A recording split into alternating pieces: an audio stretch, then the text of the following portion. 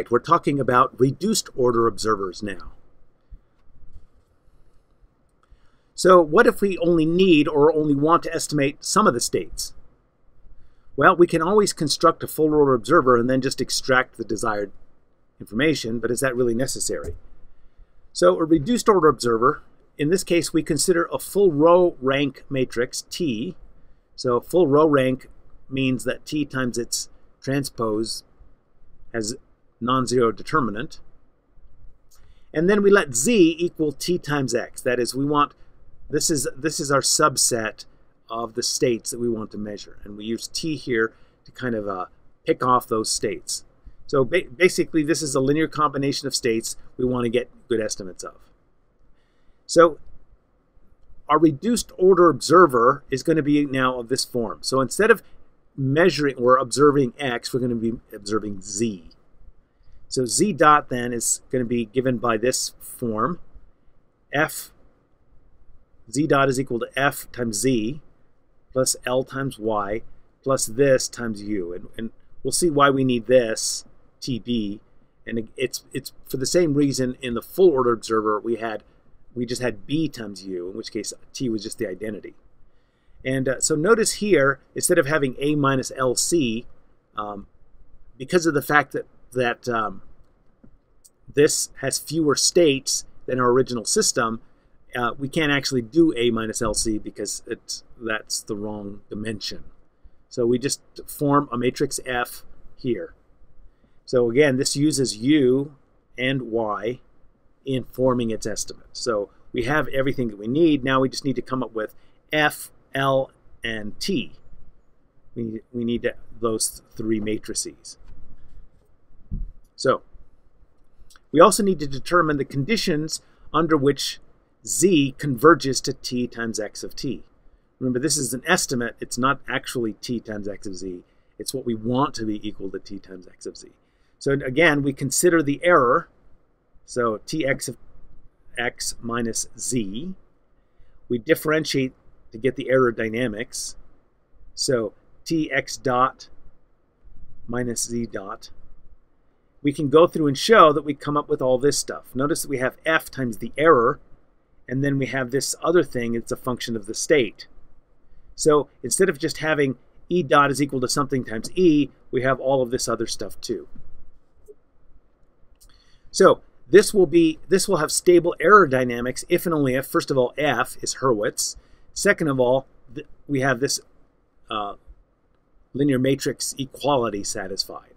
So this is a linear matrix in terms of T, F, and L. It's linear in all of those guys. And so how do we compute these matrices? It may be difficult in general to find F and L if T is fixed.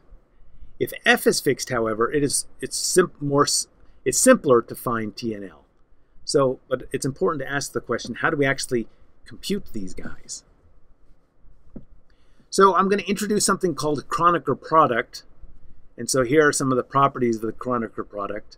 So the Chroniker Product is another kind of matrix multiplication. And the Chroniker Product, unlike the regular matrix multiplication, regular matrix multiplication is actually called Schur multiplication. In Schur multiplication, remember you have rows times columns, which means you have to have the number of elements match up properly. In Chroniker Product, they don't have to match up. Okay, so basically what happens is I take each element of this first matrix and multiply by the second matrix, and so I get this block matrix formed this way. Okay, so this is how it's formed. And we have these various properties for the Chroniker Product.